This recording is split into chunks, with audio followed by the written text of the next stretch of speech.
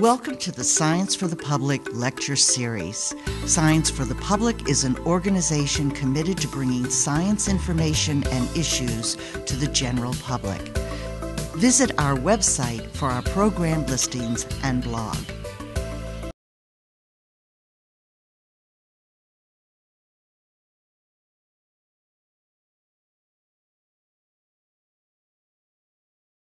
Good evening. I'm Yvonne Stapp for Science for the Public, and I welcome you to our second lecture at the Belmont Library this spring.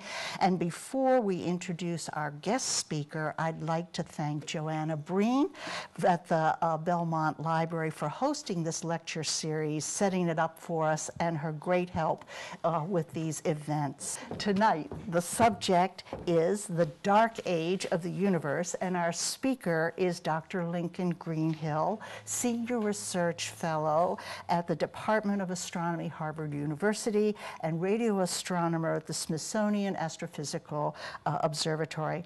Dr. Greenhill received his Ph.D. in astronomy from Harvard in 1990, and he then served as a postdoctoral fellow at the Miller Institute for Basic Research in Science and as a University of California, Berkeley Senior Research Fellow, and then as a radio astronomer back here at the Smithsonian Astrophysical Observatory.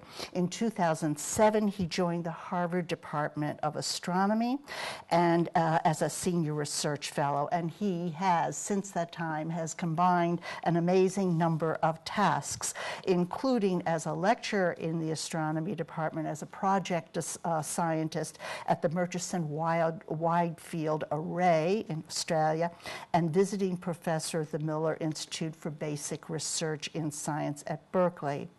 And what he will focus on tonight, the long wave array, and I'll let him explain that to you.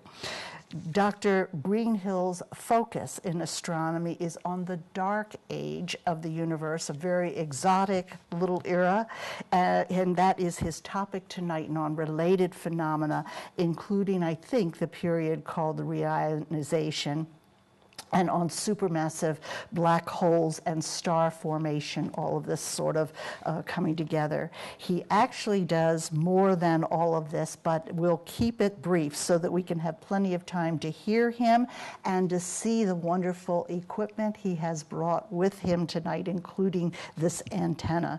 It is a great pleasure to welcome Dr. Lincoln Greenhill.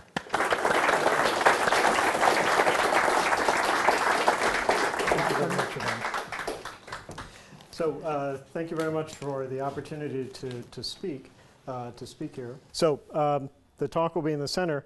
In real time on a feed from New Mexico, provided the Wi-Fi holds out, we're going to have running on the left side. Normally I don't do this because it's distracting, but running on the left side, these are real-time images of the sky in New Mexico, the radio sky, and that the radio sky is dominated not by things like the sun and stars. It's, in this case, it's dominated by, well, you can see off to the left where it says Vir-A, that's a supermassive black hole in a galaxy called M87, but for radio astronomers it's called Virgo A. And you can also see the galactic plane, and occasionally the display looks like that, which is man-made interference, which is coming into the antennas, and these are the types of antennas that we're using. So I'll refer back to that, but this is a real-time image of the sky. Every instant it covers horizon to horizons. That's something that we can't do with optical telescopes readily. It's something that is particular to radio. So let me go back to the main bit, and I'll also coordinate with some of the props that I've brought with me. And now hopefully I will. That's good as a start. So this is a wonderful illustration from Scientific American circa 2006, and it's essentially showing a history of time. Today is here. This is, as you'll see, this is the modern universe. It's full of galaxies. It's dark in between the galaxies. And this is the Big Bang. And then we have a bunch of blank pages. And the notion here that we're communicating is there's a lot that we don't know during a critical early period in the universe of about 1 billion years we have lots of theory that tells us how the first galaxies formed, the first stars, when they formed, but we haven't been able to look back far enough to actually say with certainty which theories are right, which theories are wrong. We're just beginning to get the first, census of, maybe only tens of galaxies, maybe 100 galaxies, which are in this opening chapter.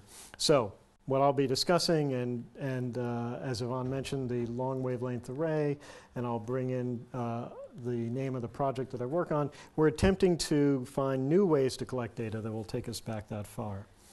And that's good. So the important thing is that galaxies that we see today, pictured at the bottom, are not what those galaxies looked like at the beginning of the universe, say of order 13 billion years ago. And this is along the lines of a backward progression of how galaxies appeared. So they're large, they're lustrous, they're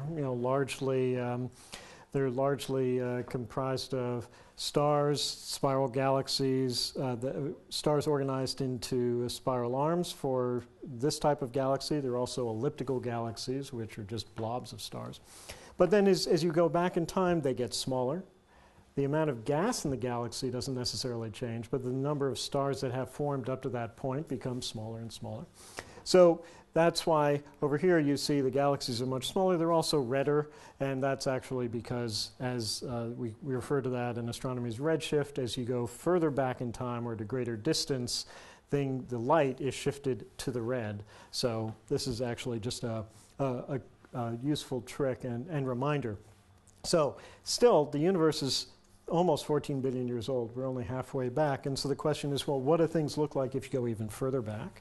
And this is a beautiful picture taken with the Hubble Space Telescope that shows a cluster of galaxies that you may be able to make out apart from the bright spots. Here is a galaxy seen face on. You can probably make out the dust. Here's a galaxy that is edge on. And this is in the foreground. This is maybe about 5 billion years old. That is if you go back in time about 5 billion years, or to that equivalent distance, you come up to this cluster. And then behind it is what's shown off on the left. These are images of something that was even further back, something that was at about 13.2 billion years. So it almost at just a few percent of the age. And it's not terribly large, which is the important thing. Large meaning it's probably a few tens of times smaller than our own galaxy, or it's a few tens of times smaller than a galaxy in the modern era. So things were smaller, there had been fewer stars, galaxies were smaller, the gas just had not yet formed into stars. So the universe back then, so this is about the limit of what we can see at this point using optical telescopes that are available to us now, whether it's Hubble, things on the ground. Once we try to go beyond this to, say, the first percent or less than 1% of the age of the universe, we're stuck. We just don't have the tools right now to do that. So there, I'm going in the wrong direction. So let me now use a cartoon to tell you what we think, based on theory, occurred during that period of time. So today is on the right, and you can see the artist's conception of dark skies peppered with galaxies. The Big Bang being an amorphous blob of energy on the left. And so we're at 14 gigayears. This is about 10 gigayears, just using a ruler. So at about 1 billion years after the formation, after the Big Bang, the universe changed abruptly. And let me walk back. What I did in the previous slide was I walked back across this right-hand third to a period when the galaxies were looking noticeably different. They were smaller, they were less developed. But then once you go beyond that, this is terra incognita. And what this is intending to show, now starting from the left, after the Big Bang, there were no stars. The universe was just a sea of hydrogen and helium gas. That is to say, there was an intensely hot plasma after the Big Bang. Things cooled down, and matter formed, that is, neutral gas formed, hydrogen and helium. But again, this is going to be my undoing, but there were no stars by definition. Over time, gravity drew the gas together, eventually stars formed. And what you have here now, say, in the center are what looks like soap bubbles. And that's trying to indicate that the stars formed.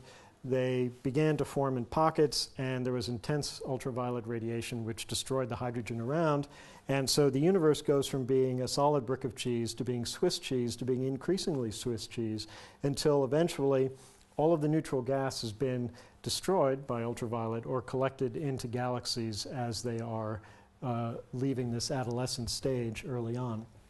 And then at a certain point, again, all of that medium, all of the cheese is eaten away, and you end up with something that looks rather familiar. So just going to no stars, only hydrogen and helium, to small pockets of stars, possibly what we have optical images of are in that previous slide, to real galaxies, that is, things that would have, say, spiral arms and lots of stars, but still adolescent, to today's modern galaxies. So the question, though, is what if there are no stars? How do we study this time period at the beginning? And the answer is, I think, the shortest one I could possibly manufacture. It's just the letter H for hydrogen. Look at the hydrogen. Don't try to look for bright spots. Just look for all that diffuse stuff that is around. So by studying this diffuse material, specifically measuring its temperature, we can learn something about what's going on in the universe. Cold gas would mean that there are no stars to heat it, for example. So what are some of the important questions? When did those first stars form? And were they like the sun? Were they like any of the most massive stars that we have in our galaxy, or were they completely different? We think that they were completely different. Black holes and stellar remnants. Stars, massive stars, explode toward the ends of their lives, and they give birth to, among other things, black holes. So that means the early universe began to build up a quote-unquote supply of black holes. But we know that in the centers of galaxies, we have supermassive black holes that could be 1 billion solar masses or more, and yet a star that's exploding might give you a black hole of 10, 100, we don't know. So how do you get from 10 or 100 to 1 billion? There must have been some sort of merger process. We don't understand that. But we do know that we see the evidence of supermassive black holes at the end of this 1 billion years. So how is it you can build something in 1 billion years which is that enormous, especially since you have to start from scratch? And then the last issue is somewhat exotic. That is, are black holes, are supernova, are stars the only ways that you can heat gas, or was there evidence of something else? So if we look at hydrogen, if we use it as a thermometer, if we look back to the beginning of time, so to speak, and we find out that the gas is hotter than theory tells us it should be, we need an explanation, and that's what this question's angling on. So I'm a radio astronomer, and the angle that I have when I don't necessarily have stars to look for is going to be study the gas, as I said, use its temperature, which is one of the easier things that one might detect, though by no means terribly easy, and then test hypotheses. So hydrogen thermometer, I'll use that as a term for this talk, and this plot shows the Big Bang is now on the right. It was on the left, and this is going to jump from left to right depending upon where I stole the figures from. I apologize. But again, this is a plot that shows temperature on the y-axis and redshift on the x-axis. Redshift is not necessarily easy to calibrate quantitatively outside of astronomy, so that's why I simply say today, now is here, the Big Bang is here, and you can see the temperature drops as you go from then to now. So it's dropping because the universe was gradually expanding. This is at the same time as radiation, which would be the cosmic microwave background or the cosmic background radiation left over from the Big Bang. As the universe expanded, it cooled off. The equivalent temperature of that radiation cooled off. And at the same time, the gas in the universe cooled off, but the physics is that they cool off at different rates. So that means that there are two temperature reservoirs in the early universe, and the hydrogen gas, you would think, is just cooling off at this temperature, but at this rate. But what I'm referring there to when I say that, it's the kinetic temperature. It's the atoms banging against one another, for instance, or how fast the atoms are moving. You know, a room full of hot air is full of has a speed of oxygen and nitrogen molecules that is much faster than if you, say, had that same room in Antarctica. So this is all a matter of the kinetic temperature of the gas, but that's not the only way to measure temperature, as I'll show some examples in the coming slides. And it's those other measures of temperature where we're not just interested in how fast the atoms are moving, but we're interested in, for instance, what the electrons are doing. They have a temperature as well. So after the Big Bang, just to summarize, there was something called global recombination. That's when the plasma, which is left over from the Big Bang, collapsed. It cooled enough, I shouldn't say collapsed, that the electrons and the protons found each other. They made hydrogen, or the nuclei of helium found their electrons and made helium gas. That was referred to as recombination. That occurred just a few 100,000 years after the Big Bang. What happened between then and 1 billion years after the Big Bang? Well, theoretically, the universe coasted for a lot of that time, as I was saying, until finally gravity drove things to collapse and form stars, and at that point, everything changed. It was not a universe regulated by just coasting. It was a universe that suddenly had all of this input of energy and explosions and things like that, as I'll show an example in this computer simulation. So I just want to point out, this is 0.8 billion years. So this is more or less this thread and fabric of places where stars have formed and are beginning to form galaxies. It's moving a little quickly, so I'm going to accelerate. What you're seeing is in the blue and is dark matter. And I'll return to dark matter later because of the speed of this. But what you can see are these clusters of material are gradually getting larger and larger because gravity is pulling material together to form early galaxies. So, for instance, where it's pink in the middle, that's actually a place where there's something very massive. And now you see green and red, and you can see flashing, for instance, here, and explosions. These are the byproducts of galaxy formation. Stars form, remnants form, black holes form, supernovae, and you start to drive material out of these early galaxies. So basically, this is a demonstration that we go from a very passive universe to something that is quite extraordinary and extravagant, to quote a colleague's book's title. So here, again, we have explosions are coming about because there are supermassive black holes in the centers, and they are impulsively throwing material out. And what we have in the end is going to be our much more quiescent universe. At about this time, we had the peak in the history of the universe of activity from these objects like supermassive black holes. And from that point on, we have a fairly diffuse medium which is which is part of these galaxy clusters. We have material that is connecting galaxy clusters. You saw these wisps early on. Anyway, now this is a simulation. So we take the physics we know, and colleagues in the illustrious collaboration have generated our best understanding of how those mechanisms come together to give us what we see. But the problem is that early on, we don't have data. We're extrapolating theory back, and we're making our best guesses and coming up with hypotheses which need to be tested. So again, this is today in the context of we have clusters of galaxies, all these bright spots, but that came from an earlier era when the galaxies were forming and things were, the first supermassive black holes in those regions were puffing out enormous amounts of material at relativistic speeds, and before that we're extrapolating into what we refer to as the dark age. So sensing temperature, I had mentioned before, well, you can look at kinetic temperature as, you know, I'm feeling because I'm wearing this jacket, it's warm in the room. That's because of things banging into one another. But there are also, and so that's shown, for instance, here, if I have a source of light that's generating a spectrum, and then I put something cold in front of it, and this is made of, I'll use as a gimmick, hydrogen. Hydrogen has a characteristic frequency or frequencies for lines, for some of the electron transitions. So when it's cold, it paints a dark line on that spectrum.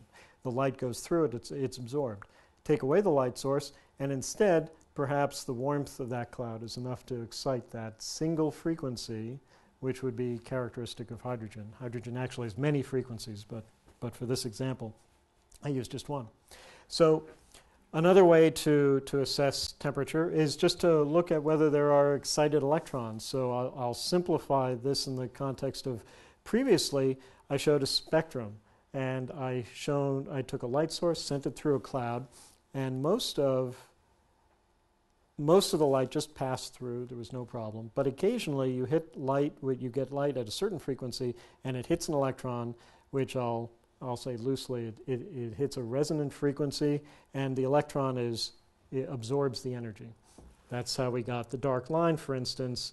But equally well, if I have an electron which is in an excited state and I don't have any light source behind it, it may just drop back. The blue state might become the red state, and it would emit light, which is as we have here. So energy conditions in the atom, a temperature is something that is, a temperature is what you would use to characterize, for instance, well, how many of these atoms are in this excited state? How many are in this unexcited resting state? So let me go further. So I mentioned things banging into one another. Well, it's not just like billiard balls. It can also be as this atom hits this atom, it can actually have other effects. It can knock off electrons, leaving one bare atom. You could send an electron hurtling at high speed, a very hot electron, in to an atom. Same thing would happen. So this is another form of, or this is another ramification of temperature. And ultimately, I'm building to this notion that what we're looking for is not just we're not just looking at the kinetic temperature. We're looking at a specific temperature of hydrogen, one of the several, which is something that we can measure with as radio astronomers, since we don't have a spectrum with a light source that we shining through it. So what we're looking at is, if this is just a simplified hydrogen atom, we have a proton, we have an electron, and electrons have spin. They carry angular momentum with them. Sometimes that spin's aligned with the spin of the proton, or sometimes it's anti-aligned. And the amount of energy is different depending upon which state you're in. So when the electron flips from being aligned to anti-aligned, it gives off a little bit of radiation. That's the thing that we're going to detect, which means what we're able to study is, what we're going to be sensing is the temperature, which we call the spin temperature. How many atoms, essentially, how many atoms have two things that are aligned versus two that are anti-aligned? And we understand that that these other processes, as atoms are banging into one another or as radiation is passing through and interacting, that changes the populations that are aligned and the populations that are anti-aligned. So we're not looking at, say, the temperature of the universe, which at the time may have been 100 degrees on the Kelvin scale, or minus almost 200 degrees on Celsius. What we're looking for is a very particular type of temperature, but nonetheless something that we can calculate, nothing that we could ever feel as people. So this is familiar. I've now flipped it backwards. So the beginning of time is off to the left, and today is off to the right. And what I have in the middle is this wiggly line. So I'm going to ignore the fact that this is on a slope and just try to level it out so I can display it nicely left to right. And what I have here, this wiggly line, is this alternate measure of temperature, which is just how many atoms are like this and how many are like this. And early on, the temperature, you see, begins to fall. And that corresponds to all of these hydrogen atoms are losing temperature because the universe is gradually expanding. And the matter is cooling at its own rate. At a certain point, though, the banging together of atoms just takes too long. That is, the universe becomes so rarefied that this hydrogen atom and this hydrogen atom just never meet. And at that point, this temperature no longer reflects the kinetic banging temperature the gas, and it just begins to drift. It actually comes into an equilibrium with the radiation temperature. I will not explain that in detail at the moment. It's just a matter, though, to remember there are two reservoirs of temperature in the universe. The temperature, this spin temperature, will be on one or the other. When the collisions become so rare, you can't keep this temperature synced with the kinetic temperature. It just drifts off to the temperature of the radiation. However, then something happens at about this point, which is about 100 million years after the Big Bang. And this corresponds to when the first stars form, or this occurs because of light from those first stars. So this is labeled the dark age. The universe is expanding. The hydrogen gas cools in temperature. Eventually, that temperature, with the kinetic temperature and the spin temperature, are no longer the same. Radio astronomers, because we're just looking at this one particular transition, which is created where the radiation is created when electrons go from this alignment to this alignment, we are specifically studying when this transition is a measurement of temperature that corresponds to either the banging around of atoms or the background radiation. So it's going to vary and all over the place, to say, and there are some events that occur when some events occur that change it radically. This is one of them, when the first stars form. This is another, when those stars form in such great numbers that the Swiss cheese begins to be more air than cheese. So I'd like to focus on what we've been doing. We have an experiment called the Large Aperture Experiment to Detect the Dark Age, which is a rather strained acronym, since we had to drop 2 words in order to make it work. However, we have a couple websites, so 21 centimeter cosmology, or more usefully maybe cosmicdarkage.org. So our experiment is sited in California with another location in New Mexico, and that's why over here we're beaming pictures from New Mexico. Our colleagues at the Long Wavelength Array Project are observing actively with other science programs, and this is coming live from them. So let me now zoom in. This is on the Nevada border. It's just somewhat south of Lake Tahoe, on par with San Francisco, and there's a long valley here that leads off the Mojave Desert, which is down here. So I'll be zooming in on that location. And the closest town is Big Pine. Mount Whitney is in this vicinity, so the highest mountain in the contiguous 48. And now this says Zurich. I don't know if you can read it. In the early 20th century, there was actually a railroad running in this area, and that was referred to as Zurich Station. That Google thinks that Zurich is still there, I find pretty amazing. I think it died in the 1940s. In any case, I'm focused on this. Here's the Owens River, which is one of the sources of water for Los Angeles. And now I get to something that begins to look like Nazca lines or crop circles. So it is an arid, very desert-like environment despite the river. And what you can see here is the ground disturbance that was created when we and our colleagues at Caltech, for whom this is the property, started building a second long wavelength array station that is a sister to this one. And you can see a circle in the middle, and then you can see some lines that go to a few antennas that are off to the side. And here we have some rather traditional radio antennas. They look like just circles, but they look like giant satellite tracking dishes, but used for radio astronomy. So now going in a bit further, you can begin to see, you can see what the brush looks like, these black spots. And then in here you start to see perhaps these very, very light white bumps. Those are antennas like this one.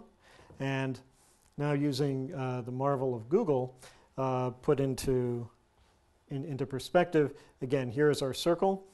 We have a few straight lines that go off to antennas that are at some distance, but the important thing is in this area we have 500 antennas. So we have 500 of these set up, running in parallel, and we use that to make images of the sky. As I mentioned originally, our friends at the Long Wavelength Array are using their sets of roughly 500 antennas to make horizon-to-horizon images of the sky. And so here we have the sun, we have the galactic plane, we now have RFI, we have Virgo A there.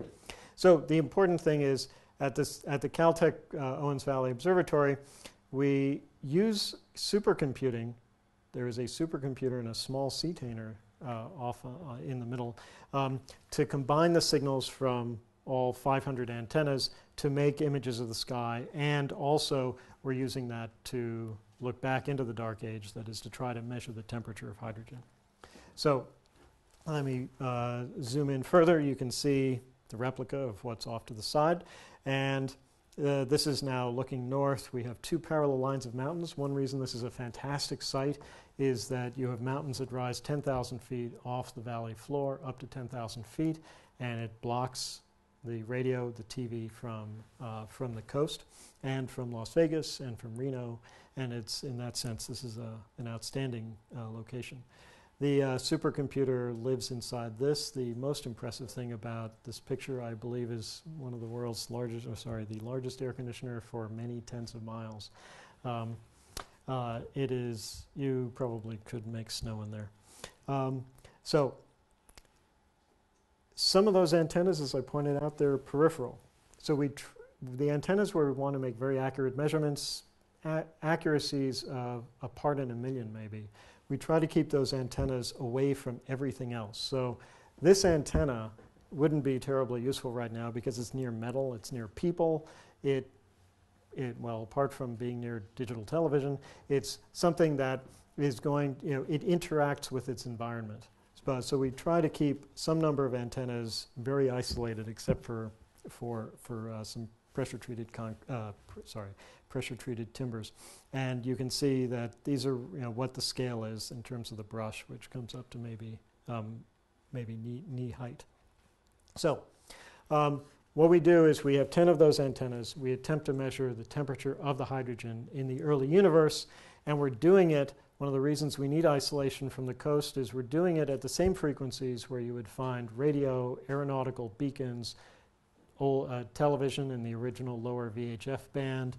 And then we attempt to also take spectra that we calibrate. So we make spectra of the sky, we make spectra of a calibrator, we subtract them, and we come up with, ultimately, the goal is to then come up with that spectrum of the hydrogen signals from the dark age.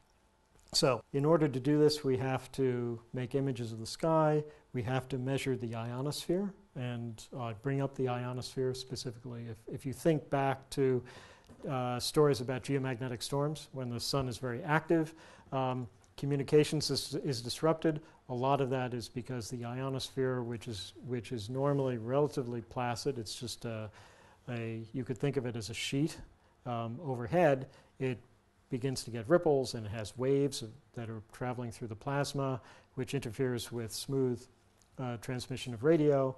It might start reflecting radiation that it doesn't normally reflect, and things become very difficult for radio astronomers in these conditions because a source which is always going to be there at 9 p.m. suddenly starts drifting around, and that is because the ionosphere is acting up. But the ionosphere is everywhere, and the ionosphere here may be behaving differently from here due to proximity to, say, the sun or an event relating to a solar burst. And so your sky becomes a rubbery sheet in some sense, and we need to calibrate that out.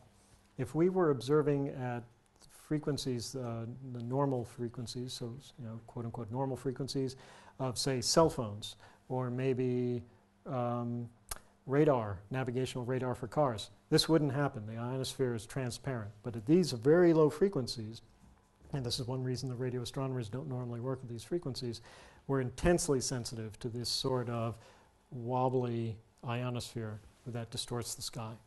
So again, we need to actually make images of the sky so we can figure out what the ionosphere is doing so that we can ultimately then undistort the data which we're trying to collect from the dark age. So I'm going to skip this in the interest of time, except to note that what we're trying to measure is extremely faint. By calibrating the data, we go from, we gain about a factor of 50, which is nice, but not if you need to gain a factor of 1,000,000, but it's a start. And this, I better get started. Okay, so now this is similar to that. This is now an image which is created processing data from our supercomputer. Our colleagues at Caltech, Greg Hallinan and Stephen Burke, have built the machinery to actually make the image using the supercomputer data. So you can see the galactic center, the galactic plane is rotating overhead. Here are two very bright sources. One is a supernova remnant. You can see this thing moving off, just setting now. That actually was a sun. And I think this is going to come back around. I think it's a couple days. And what you'll see is that all the sources, the bright sources, are basically the same intensity.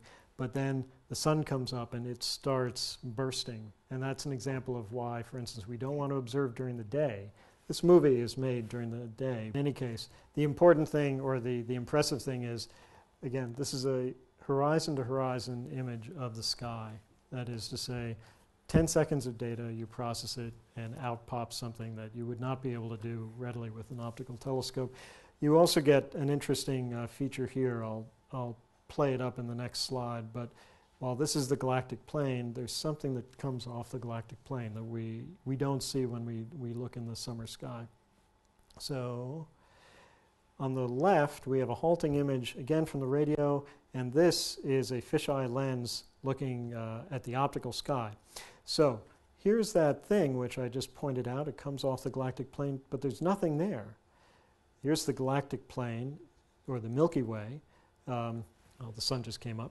But in any case, this is an example of the radio sky is not, it can be very different from the optical sky. So the stuff that we have to look through in order to get outside our galaxy and to begin trying to sense this dark age signal that we can see through, because we're studying the temperature of hydrogen at very early times, is, it's not a normal sky from a regular person's standpoint. So I'm going to close with this is the second to last slide, and note, for instance, on the left, this is a spectra, a very simplified spectrum. So we have a prediction from theory.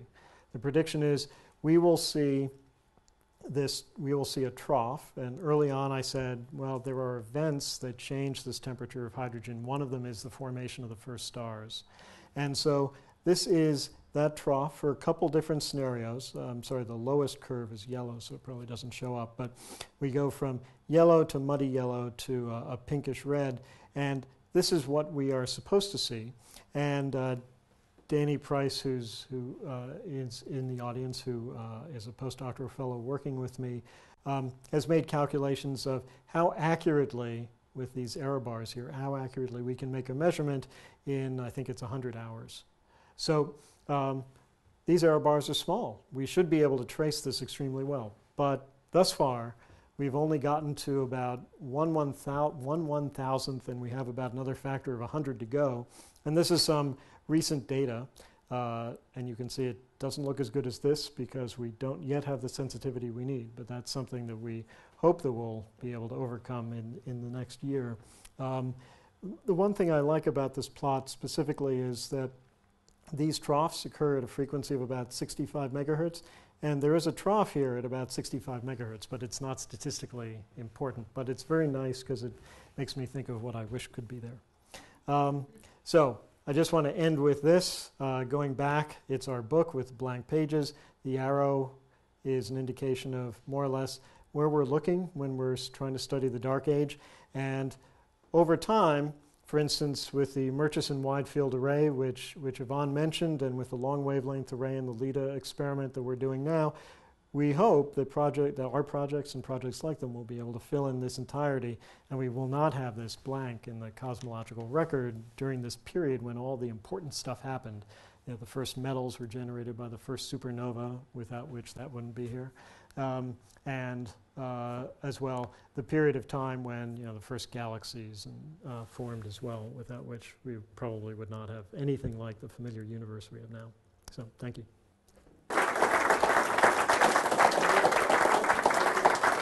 So the big thing. Okay, so yes, the problem that we have when we have 500 antennas like that is that you have a lot of cabling, you have a lot of signals that you have to get into a very compact space that you can funnel it in for computer processing. So this is one of the receiver boards that was designed by the long wavelength array folks in New Mexico, which we have had replicated for the station in California. And it has 16 signal paths. Essentially, you can see that there's more or less this collinearity in the layout. So the signals come in from here. They are then distributed across the board. The signals flow up, and then they flow out on this side. And this is really just an enormous amplifier, which is generating tens of thousands in terms of gain. That is, the signal is amplified by tens of thousands of times. And it has to be such a large board so that you can fit in a reasonably small space without breaking the bank. All of those signal paths. So you could just imagine, bringing 500 coaxial cables into one space. I don't have the slide loaded up, but it makes for a lot of very modern art in terms of the photography. That is, again, it's a matter of covering a wall full of connectors. The cables come in on one side, then they depart the other, then you might reduce the number by a factor of 4, then you might reduce it by another factor created by the fact that you have 16 all in one place, and then you go on and on until you can fit it into the processing equipment, the computer processing equipment, without having to bring to bear on that computer 500 cables. So in this particular case, I think we have 100, and in California we have 128 cables that are coming into the computer, but every individual, into the computer is plural, but every individual computer only has, well, I'm having Danny, I'm having a senior moment, I'm sorry. Each of the roaches takes 32, but it's 8 cables, right? Yes. Okay, thank you. So, but again, this has a level of gain that is absurdly high, simply because the signals because the signals are intrinsically weak.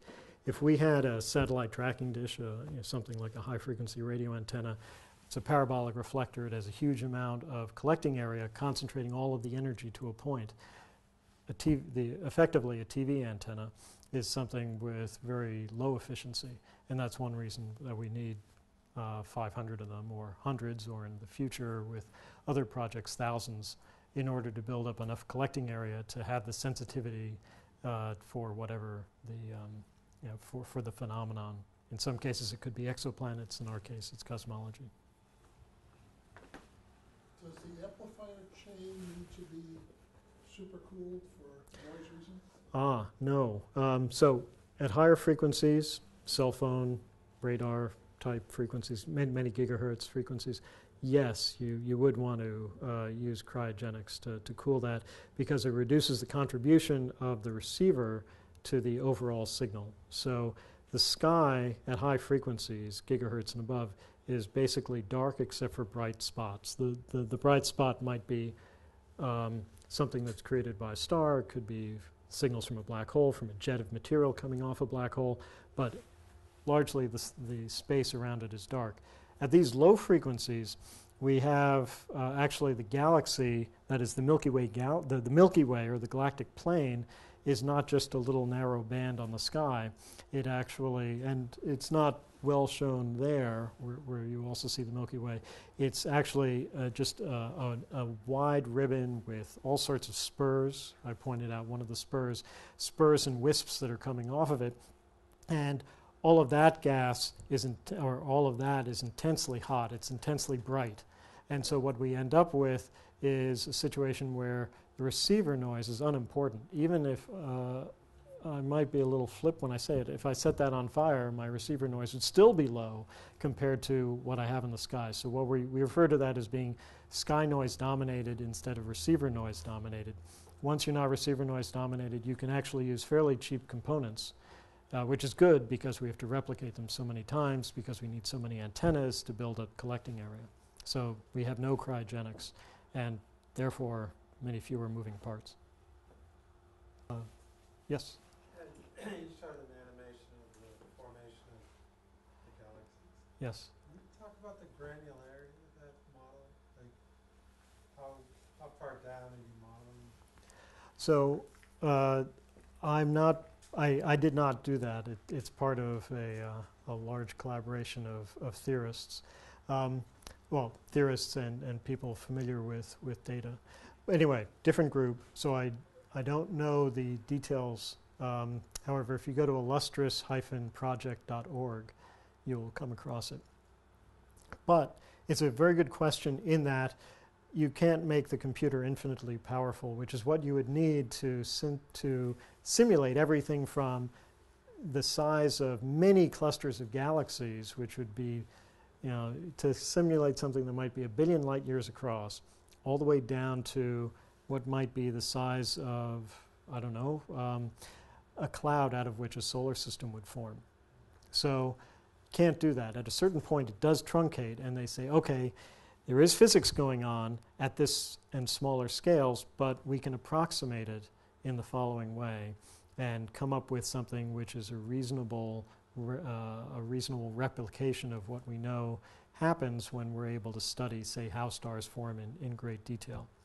So there are tricks that you can play. For instance, you can do the calculation on a grid of points.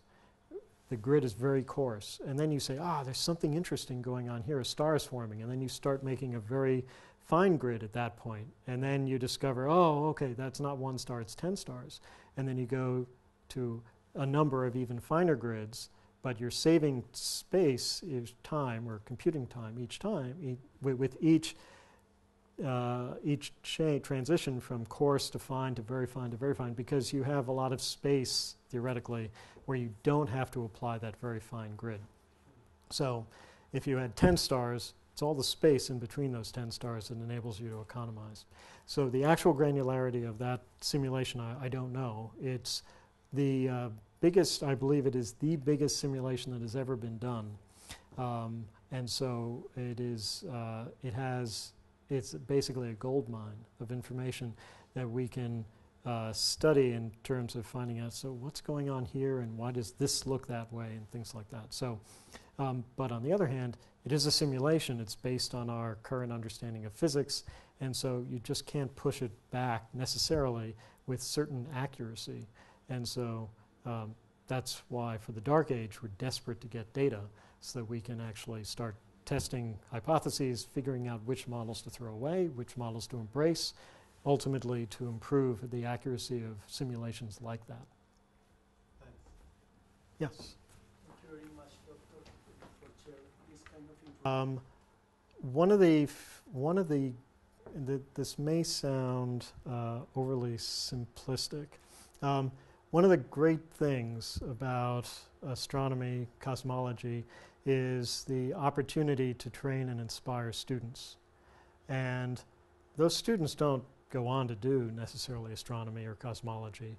They go on to work in mathematics, physics, engineering, computer science, many other fields, which they may not have actually, in a different universe, a parallel universe, they may not have actually been attracted to had they not, received that initial, I guess, spark of fascination and curiosity brought to them because they would be studying something while looking up in the night sky.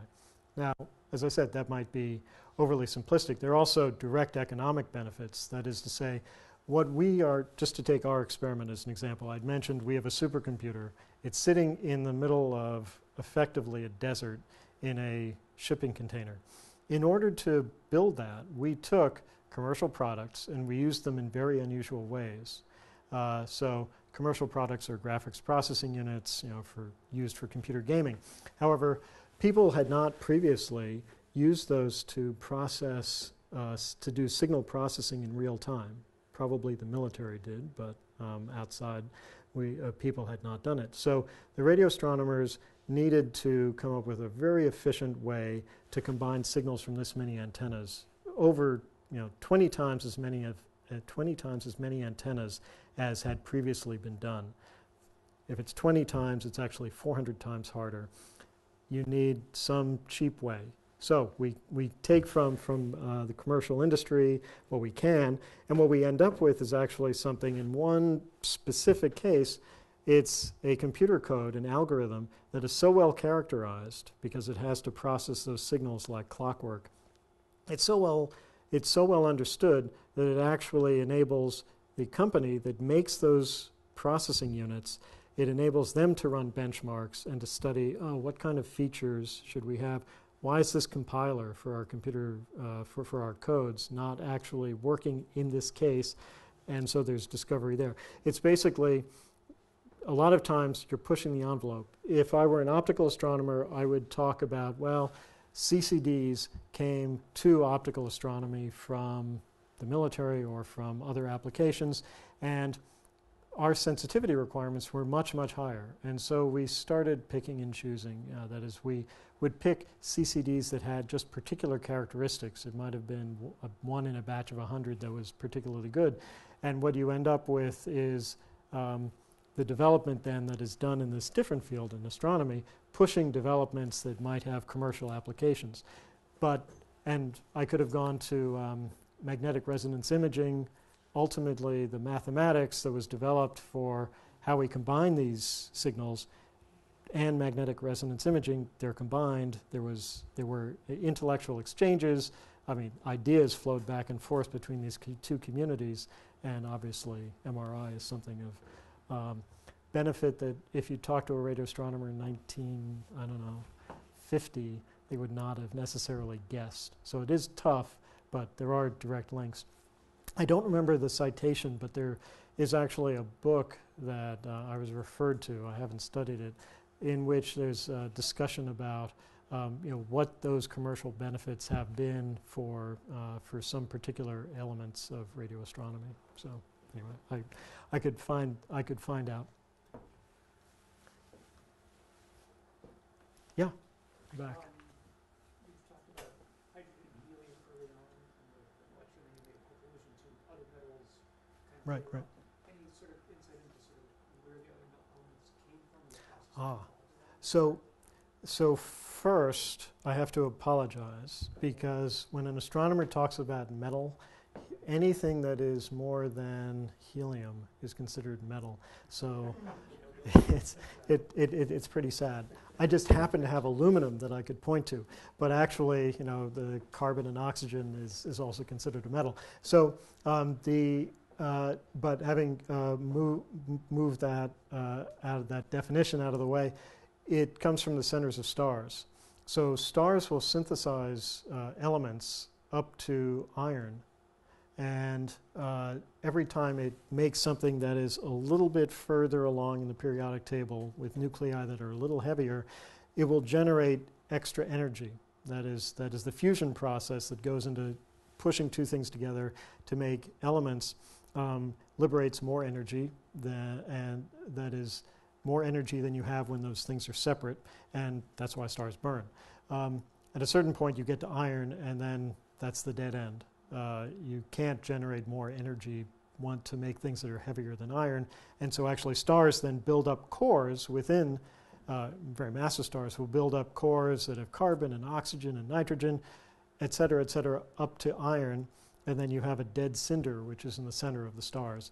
Ultimately, because that cinder just becomes dead weight, literally, the star tries to compensate, not anthropomorphizing stars, but it tries to compensate by burning the gas it can burn elsewhere. Ultimately, that fails. It just can't support itself, and everything collapses with an explosion. That's a supernova, which sends much of the material that was created, these metals, carbon, nitrogen, oxygen, out into the cosmos in a sort of cycle. That is to say, a cycle because it will form clouds. Ultimately, those clouds too will collapse at some later point. And maybe that's the star that comes from that will explode, and you recycle this material. So that's why people say, we are made of, that's why Carl Sagan's comment was we are made of star stuff, because we only exist because of exploding stars. And the stars that I was referring to from the very first stars, they may have only had lives of a few million years before they blew up. But they spread the metals that they generated throughout the cosmos, and then other stars formed out of that polluted gas, and then they polluted the gas more. So that was the origin of my comment on metals. Yes, Yvonne. I usually ask questions, but I just thought I'd give this kind of. That was What causes that? that is a really good question. Black holes come from stars, with one exception, which has not been demonstrated. So let me go to the exception because it has a cool name. So primordial black holes. The concept is that that those actually came from the period before the Dark Age, and they would not necessarily be massive. In fact, they might just evaporate over time.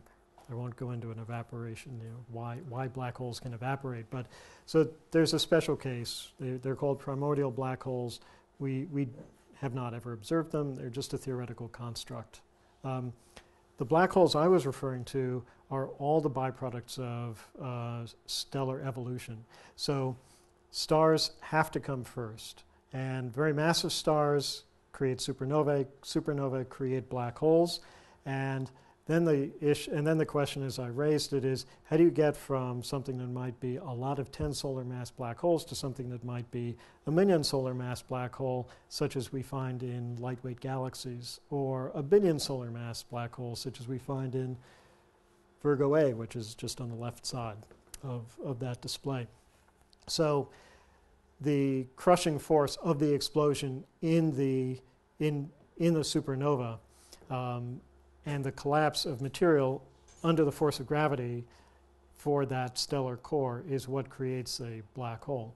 And then I wouldn't say it wanders around, but ultimately it will encounter other black holes. And the theory is that then you have mergers, black holes combine, more black holes combine, heavyweight black holes combine to make heavier weight black holes. And it's perhaps a tree structure which ultimately gets you to, say, a billion solar mass black hole. And we know that those exist a billion years after the Big Bang. That is, at the end of the Swiss cheese phase of the universe, you had some small number of billion solar mass black holes that we know now. There are probably more that we just have not detected yet. But that there are any is rather remarkable. That is, how, did you have to have 10 million events where you were merging things together to get a billion solar mass black hole? And does that mean it had to happen every 1,000 years, every 100,000 years? At what rate? So we don't understand yet why there can be such heavy weights so early in the universe. But everything ultimately came from stars. And in fact, it's those remnants, those black holes or neutron stars or other things that actually played a key generated a lot of the X-ray emission that was necessary to reheat the universe, but I won't go into that. So they are not just some sort of, population genetics experiment. How do I make this thing out of this? A lot of little contributors. How do I get to these genetics at the end with a bunch of the genetics of the billion solar mass black holes? Black holes on the way are actually changing the nature of the gas around them. They're raising the temperature, and that changes, for instance, how readily stars can form out of collapsing clouds of gas. So they change everything. It's not just a question of populations. Yeah? I'm not sure exactly how to phrase this, but so what technology would you yearn for that doesn't exist or that you can think of? Oh, that I yearn for? Warp drive. Would accelerate the discovery process. Well, warp drive would do it. So let's see, technology that would, one of the most difficult challenges that we have in using instruments like this and in conceiving larger ones for a reasonable price point is the computing. Not just, I'd like the technology, part of that is I'd like the technology to build a computer that is power efficient and 100 times or 1,000 times larger than the one that we have in that shipping container. It's also a matter of and I'll classify this as technology, having the algorithms, that is having the algorithms, the equations that are cast into computer code that will operate efficiently enough that whatever the calculation I need to do, if I had, say, 10,000 of these antennas, I would like to be able to process that data efficiently. The real-time computing that I referred to using graphics processing units is a solved problem. That is, we think we know, after having gone through this project, and some other projects are doing the same, we know how to do that. But what comes next is how you make the images. And so essentially you're taking the output from one supercomputer and you're putting it into a different supercomputer. We don't know how to do that calculation efficiently yet. It's almost as if we have lots of building blocks and no one has actually come up with the building blocks that you would want to stitch together and try to do something for less than 10 megawatts. Or I make up that number, but the amount of power can be enormous. There's a project called a project in development in the real world outside this room called the Square Kilometer Array. It's an international project. One of the goals is to build a huge array of antennas, not an array of huge antennas. And one of the great problems is how do you build such a large facility without requiring its own power plant? Or some people would say without creating your own nuclear power plant. But it's really just a matter of we need high efficiency computing. We need enormous amounts of it because the better the algorithm, the better the images. And those images are nice, but those images were done on just a few computer servers running in real time. The images that I showed in the movies here were also done with a relatively small number of computers. But if I want to make a better image, I probably need to iterate a bit. That is to say, to clean out the errors in calibration. And if I start iterating, I can iterate 10 times and get a great image. If I iterate 1,000 times, maybe I get a really good image and I can see things that I couldn't before. So the radio astronomers frequently just drive it forward eventually saying, no, I need bigger computers, I need better algorithms, or we have this great algorithm, but computationally it's incredibly expensive and I couldn't afford the computer to do that. But at some point, actually you will be able to. And so one of the tricks that when we learned how to combine the signals from this large number of antennas, one of our tricks was just sort of stay slightly behind the curve. Industry was then able to generate things that enabled us to do enough processing in a small space for a low enough power budget. And then, as I mentioned, we were then able to start pushing in different directions and feeding back information into industry. So I don't know if I want to really say that I'm yearning for computers, but I prefer warp drive because then we can just go there and look. I would much prefer having warp drive because then I can actually go to the places rather than observe them remotely. And in science fiction movies, that always works best. Yeah, fantastic questions. Thank you.